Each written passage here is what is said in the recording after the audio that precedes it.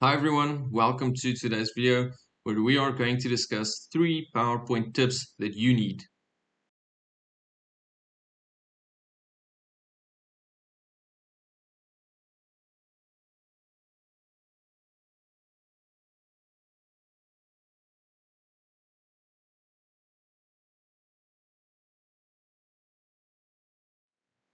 So if you're a person that creates a lot of PowerPoint presentations and you feel like you create boring presentations, this is the perfect video for you. We're going to show you some tips and tricks that you can use throughout PowerPoint and that you can just use to be creative in PowerPoint. And hopefully all of these tips will just help you blow someone's socks off with your next presentation. So follow along in this tutorial and we'll show you exactly how to do this. So all of our basic startups are going to be from a blank canvas. As you can see here, there's no text boxes, nothing in here. That's to show you how we can do this from scratch. So to start out, our first tip, we're going to head over to the insert section at the top of our ribbon, and we are going to then head over to text. We are going to insert a text box in this slide, and it can be wherever you want it, doesn't matter. And we're going to type in the minus sign around about 10 to 15 times, anywhere there. You can experiment with this, it doesn't really matter. The more you have, the more condensed your this whole thing will be. The less you have, it's going to be a bit stretched out. So you can play with this. It's an easy way to do this, so don't worry about it. After you've filled in all of your minus signs, we're going to head over to the shape format at the top of our ribbon. So if you don't see it at the top of your ribbon, just select your text again, then it will pop up here. So we're going to head over to the shape format, and then in the word art styles, we are going to select the text effects. So from here, we're going to go down to the bottom to transform. And as you can see, there's a lot of shapes. If I just browse over these, you can see our minus signs are starting to act funny, and that's exactly what we want. So for example, for this example, I'll just be using, let's do this wave, and as you can see, it's already changed a couple of things, and you're going to just stretch this out. And from here, you can play around, you can do whatever you would like, and then just keep on expanding whatever you would do. I'm just gonna, let's give it a little bit of a twist there. And you actually want to enlarge this so that it covers your whole section, your top section of your presentation. So this is a bit extreme. Let's just bring it back a little bit. There we go. So let me just zoom out to show you. You can see this exceeds the limits of our slide, and that's perfect. That is exactly what we want. From here on, it is just going to show you the slide, and the rest of the sections at the top here will be cut out of your presentation. So don't worry about that. So this is exactly how we want it. So we're going to right click on this text now. Remember, this is a minus sign, so I'm referring to it as text. So we're going to head over to the format text effects down at the bottom here, and in this format shape that pops up at the right side of your screen, you're going to go over to the text options and go to the fill. So from your text fill, we want to choose a picture or a texture fill. So from here, when you click it, you can see I've already have this picture preloaded here, but you can then just go to insert and you can choose from a file, stock images, wherever you would like to get your images. You can get it from there. So let's, for example, change this just to show you. There's an ocean view there, as you can see, but we're gonna leave it at this, something colorful. So once you're here at the text options and you do not want to use a picture, you can use the texture fill. As you can see, if you click on the texture here, there's a bunch of options that can pop up here. If we go, for example, there, you'll see the type of textures that you can include in this. But once again, just gonna leave it at this picture. So once you're done there, that's about it. That's our first tip. From here on, you can just select your text boxes. You can enter anything that you would like. I've already got this text box set up here. And from here, you can explain everything. Here you can see the end result of our hard work and the shape that has been set out. You can see exactly how this is presented, and it's a much more creative and a better way to get an image into your PowerPoint slides. And I hope you enjoyed this tip, guys. So if you have been designing PowerPoint slides like the one that you can see here, I have news for you. There's a better way to do this. So this is a bit of an outdated technique, and we want to stick with the theme of using the sunset that you can see here, but we want to integrate this into our slide and make the slide more creative, more presentable, more catchy at the end of the day. So let's start off with that, and let's delete this image. So we want to stick with that sunset image, and the first thing that we're going to do to our slide, I'm going to leave the text here just for now, and we are going to head over to shapes. So if you can't see shapes in your home ribbon, you'll probably be in the insert tab, and then you can head over to your illustrations and you can see shapes over there. So I'm going to click on a shape, going to use the rectangles that you can see over here. I'm going to draw a shape, and then with that yellow dot you can see over here, you can edit your shape. As you can see, you can make it a perfect rectangle, or I'm going to use this rounded format that you can see here. So I'll just use, let's do a thin and a long shape like that. I'm just going to copy and paste a couple of these and just keep with a theme. You'll see how this works out.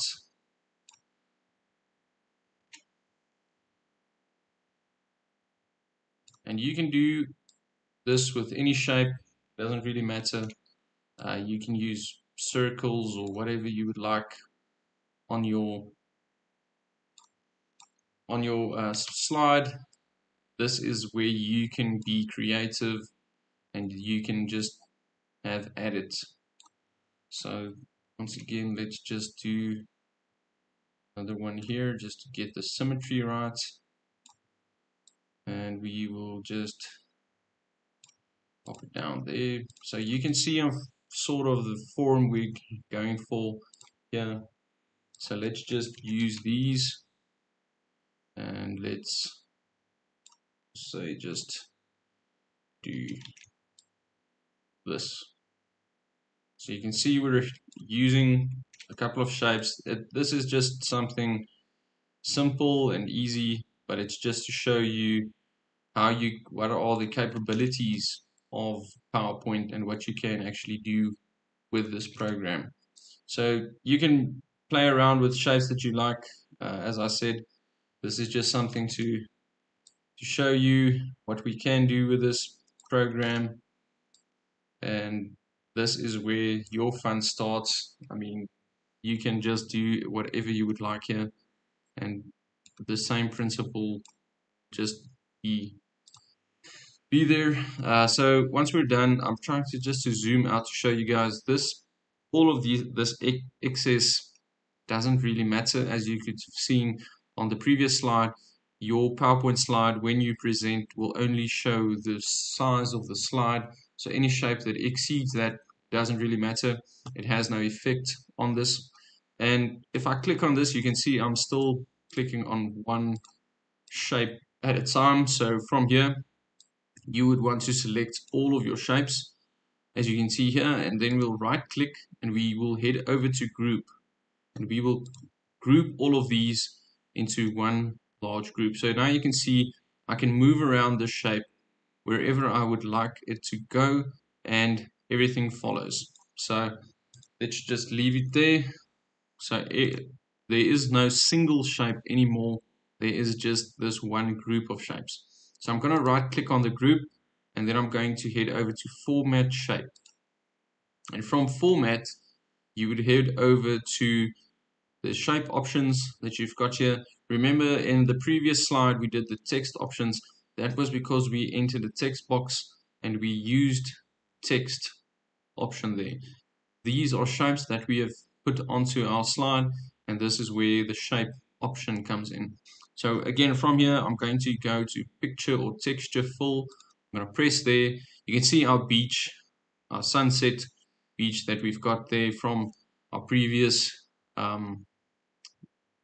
photo or picture that we've had on our slide there at the start of our session here. And I'm just looking to include most of the colors that I want to see in this. But once this has been done, I'll just close this. If you're happy with your picture that's been imported there, you can just leave it there.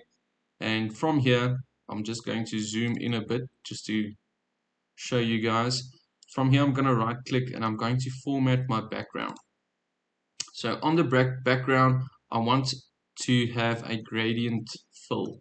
So I'm going to select my gradient fill, and you can see here it already has a couple of options. So you can there's preset gradients that you can just go through this. There's a lot of options here, and same with this type of stuff. If we go radial, it will use that type of pattern. You can play around with this. There's no real wrong answers here. But our most important section is our gradient stops that we're going to use.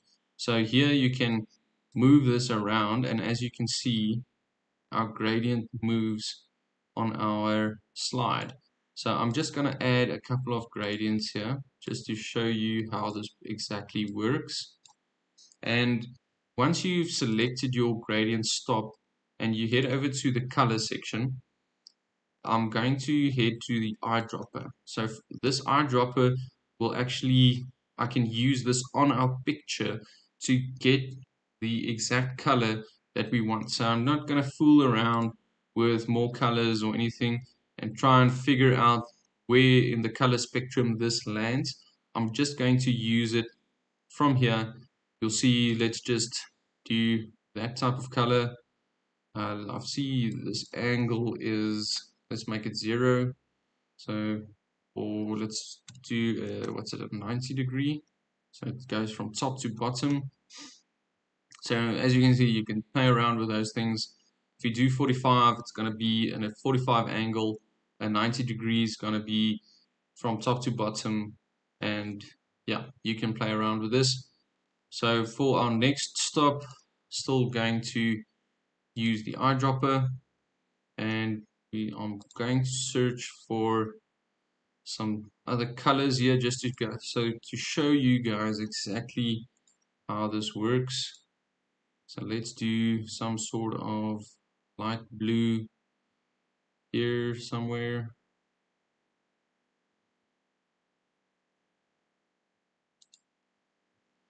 Okay, I think that pretty much explains our gradients. And as you can see here, if I move this, I can even just cross these over. Doesn't really matter how you want to approach this. But you can move your gradient stops, and as you can see, it influences your slide, and you can just play around with this until you get your desired slide that you would like here. So there we formatted our background, and it sort of fits our sunset vibe that we've got around here. And here you can see exactly what you want to see. From here on, you can just, I'll change the font color just so that it can stand out against the background. But that is our second tip, and that is how to get a picture into your slide without using that old method of your picture just lying on top of your slide. This is a great way, and you can even use a lot of transitions, a lot of types of transitions to really get this PowerPoint popping from here.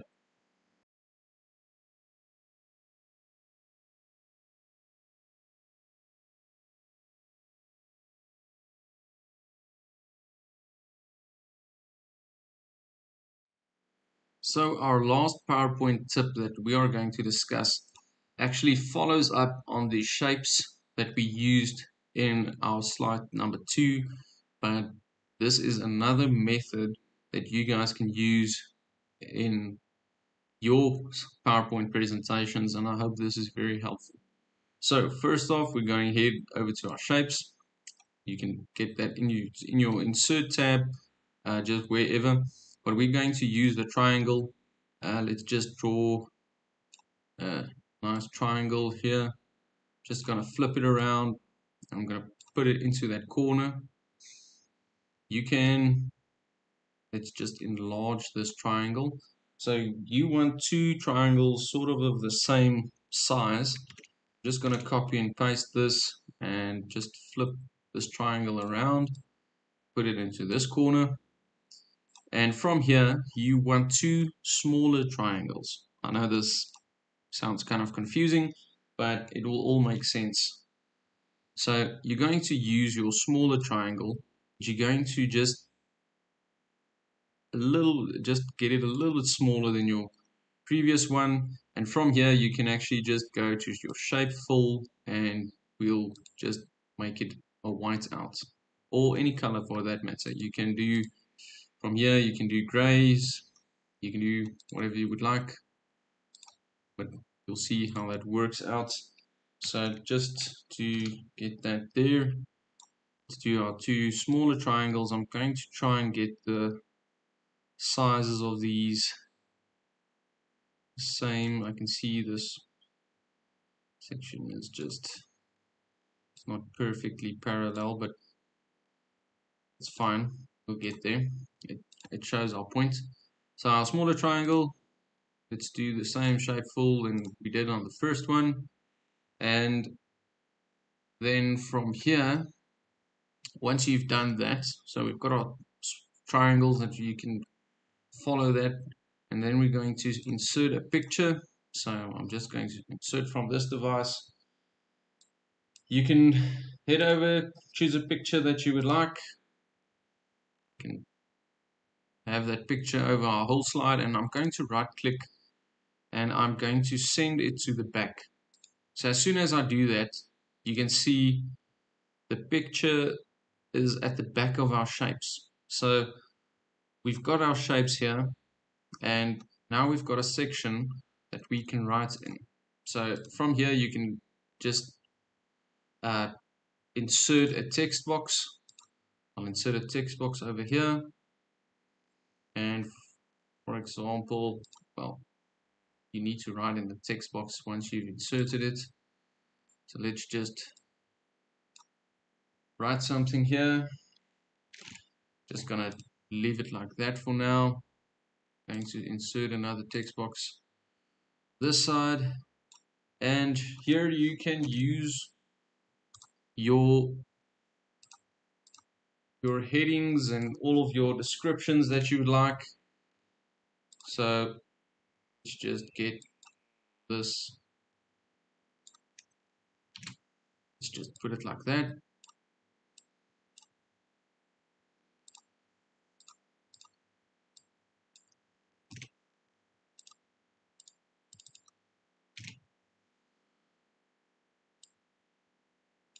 And there you have it. You can use this section just to create something great. And from here, let's just do this on a whiteout so that you can see how that looks. I think it will be a bit easier to read everything from here. And that's our third option. It's as easy as that. So we used shapes a lot in this tutorial, but it's a great way to get your pictures into your presentations without just plopping it down there and just leaving it there in one corner. So this is a great way to get your presentations to the next level and impress the people that you are presenting to. So there you have it. There are your 3 PowerPoint tips that you can use in your presentations. And I hope all of these tips were helpful, guys. Please remember to like this video down below if you found something that is useful to you and that you can use in your own presentations. And please remember to subscribe to our channel, hit the notification bell, and leave your comments down below on what type of videos you want to see in the future, and we will try and make that happen for you. Enjoy the rest of your day, guys, and until next time, cheers.